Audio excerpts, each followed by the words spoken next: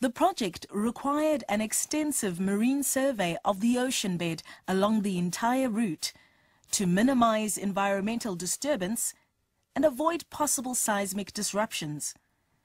To meet the project demands, the latest fiber optic cable technology has been used, ensuring maximum speed, efficiency and reliability. To begin the 14,000-kilometer subsea route, the cable is loaded directly from the factory onto ships. The cable is stored on gigantic reels in the ship hull and routed to the rear of the ship.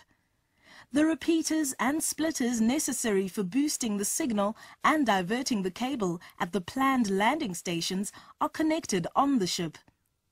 A plow is used to bury the cable under the ocean bed. The cable is split and diverted to the landing stations. From the landing stations, backhaul networks carry the signal to the end users.